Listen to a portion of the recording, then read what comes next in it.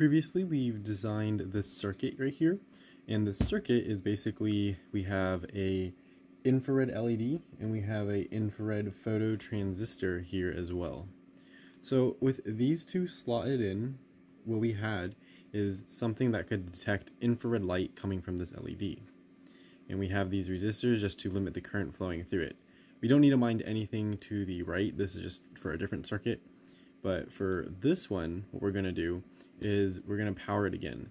And the way that this works is linked below the like button in the playlist. It's one of the lab videos that you could search. It's lab 2.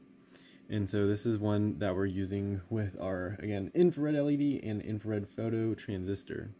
So I've removed some of the cables that we connected last time just to clean it up a little bit. And now I just want to power it. And to power it, we can see that this red wire from the analog discovery is our power. So I'm going to take this jumper cable and I want to power this infrared LED. So I'm going to power it here. And in fact, since this whole rail is power, I'm going to plug it in here and then plug it in here. So it is in the power rail and it's in the same column as this LED. I'm going to do the same thing for the phototransistor because we want this to be powered on as well. So it's going to look like that. Both of them are in the same column. This one as the resistor here, and this one in the resistor here. Now what we previously did is we grounded these top parts. So this part up here in the same column as this infrared LED needs to go to ground because the current is going to flow through here, through this resistor, and then through here, and then back into ground. Next what we did was we grounded the infrared the same way. And that works, but what if we want to test this? Well, an easy way to test this, and if we didn't have the scope or anything, to see if it works, is we could put a LED in. And to before we put the LED in, I'm going to put a current limiting resistor. This one is 330 ohms, I believe. And then we're going to just have an LED. I'm going to be using a blue one for this. We know that current flows into the anode and out of the cathode, so the longer leads the anode. We're going to plug it in here, and now we want to ground it. I just made a mistake. I realized that our grounding wire was going into the power wire. That would be really bad. So we're going to take this, and my grounding rail here is going to be this bottom negative rail, and I'm going to plug it into here. So if we look at this again, the current is going to flow through the red wire, and then it's going to go in here. It's going to go through the resistor into this infrared LED. It's going to have some infrared light that this phototransistor is going to pick up. But then we are going to have the leftover current flow back into ground.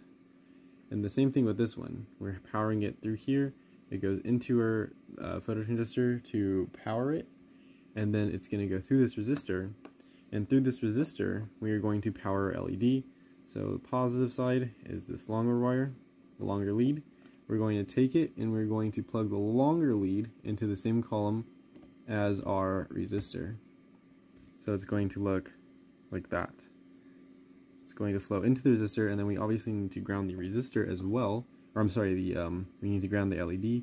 So we're going to take this wire, we're going to plug it into the same column as the cathode, and then we're going to plug it into ground. Now what I'm going to do is I'm going to power on the analog discovery 2, and when we power it on, we should be able to see the LED light up. So powering it on, and the LED has not lit up. And so what we can do is check our connections here. And it's that I had the LED plugged in the wrong way. So I harped on that so much, but I plugged it in the wrong way. So before we unplug anything, by the way, we want to make sure that our analog discovery is turned off. So taking this LED and plugging it in the actual right way, we can just do so like this. So now the longer lead is in the same column as our resistor, and that is how it's supposed to look. Now we can power on the supplies, and we see that we have our LED lit up. Now it's not very bright, and that is because our infrared and our phototransistor are kind of separated.